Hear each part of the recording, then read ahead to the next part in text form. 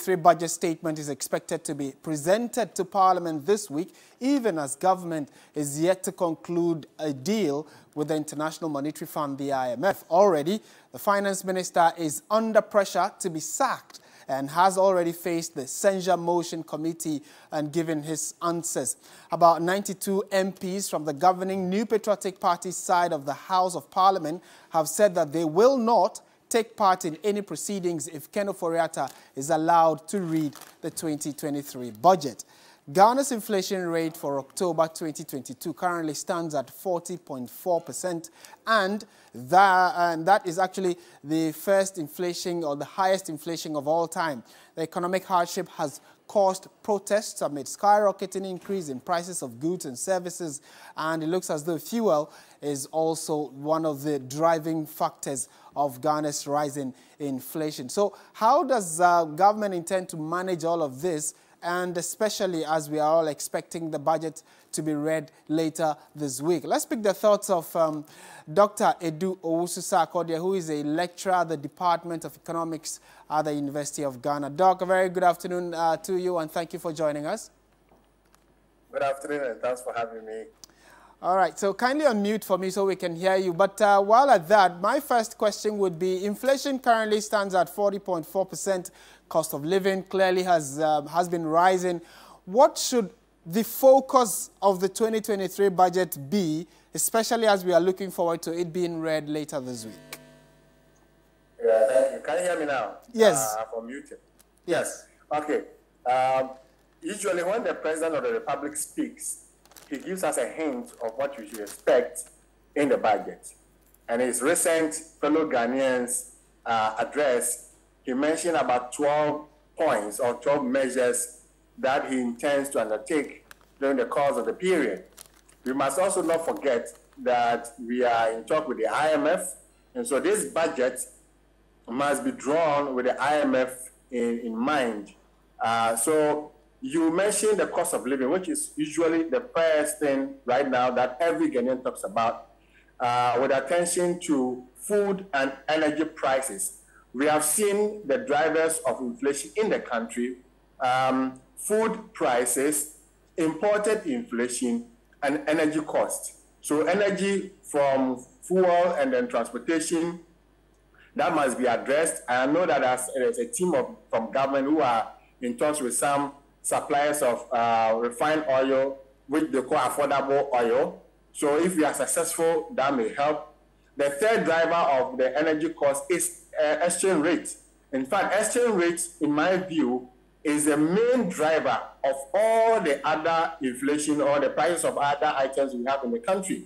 Because the exchange rate is what is driving the imported inflation. The exchange rate is what is driving fuel costs. The exchange rate is what is driving all the other prices. So if the government is able to control the cedi depreciation, that will help reduce food and energy prices and also tame inflation. Don't also forget that in an IMF program, one of the key pillars of the IMF program is macroeconomic stability. Within that, you have getting low and stable inflation. So the cost of living is number one. It must be addressed.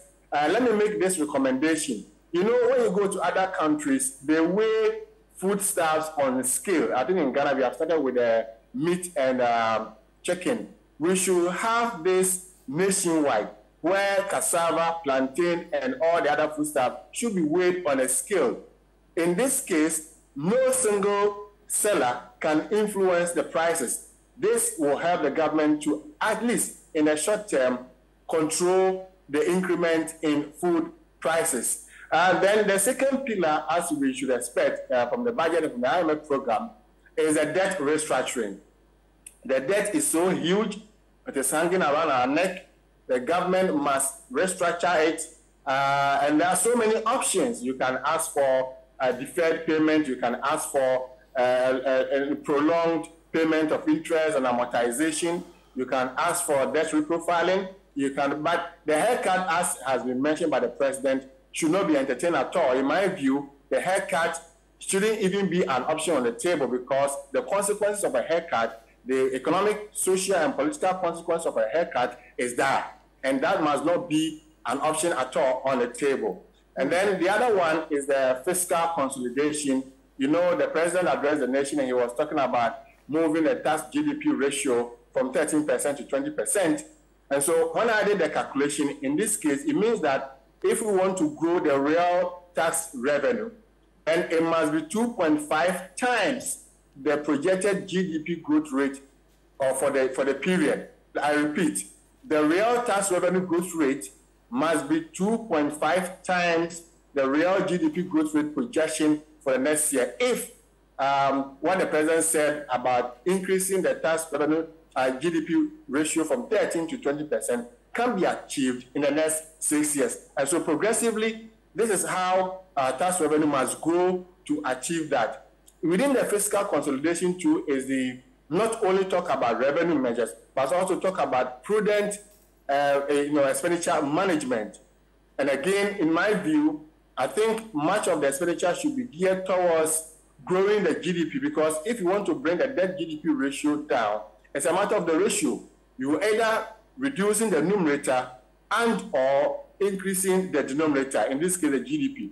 So the expenditure should be spent in such a way, the money should be spent in such a way that it will increase GDP growth rate. In this case, then, we can create jobs, grow the economy and create jobs. And that is why the attention must always be on agri and manufacturing. The planting for food and jobs must be improved. The one district, one factory must be improved. These are the two main sectors that can drive the economy to create jobs and then, reduce the cost of living for all of us. Okay, Doc, there's a concern that you touched on briefly, and I want to bring you back to it, having to do with the fact that the budget is expected to be presented. You've made suggestions as to what government should consider before they come to Parliament to present it. But we also know that government was confident in reaching an agreement with the IMF before, to conclude the budget before they come to present it. What signals are you picking regarding how far the negotiations have gone, and are we very likely to get a deal before Thursday when government comes to Parliament to present the budget? Okay, so we have examples. We have examples for our previous negotiations. Remember, in 2015, we had the IMF program. But this year's IMF program is quite different from what we had in 2015, given the global challenges, economic challenges that we're facing. So let's pick the examples from Egypt and Kenya. Egypt and Kenya had their, IMF programs within 6 to 8 months when the negotiations started. So I think we started ours somewhere around July. And so 6 months will be about January. And so by the first quarter of this year, we should have a program. And I understand that negotiations have gone on very smoothly, especially the staff level negotiation. The staff level where they have to interrogate our figures, our data, and ask questions for the technocrats to answer those questions before it gets to the board and is signed by the board and that of the presidency of Ghana. So yes, the signals I'm picking is that negotiation is going on right. The staff level agreement is likely to be reached before the end of the year. And after that, the board will meet and approve it. So it's not likely that the board would, dismiss the staff level agreement. Hardly would the board dismiss the staff level agreement or raise any major concern. Usually, when the agreement is reached at the staff level, it's a matter of a ceremonial issue where the executives or the board will sign the document for us. So very likely in the first quarter of next year, we should have the program running. And that is why this budget, which is supposed to start next year, January, should be drawn in such a way that it incorporates all the discussions, the agreements, the negotiations that have been, contained in the staff level agreement.